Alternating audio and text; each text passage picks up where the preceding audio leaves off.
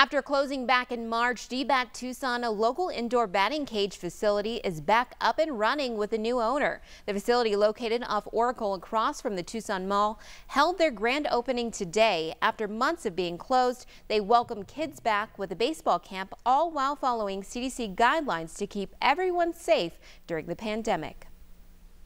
We definitely are taking precautions. We're taking the pandemic very seriously. I generally have this on, but I took it off for the interview.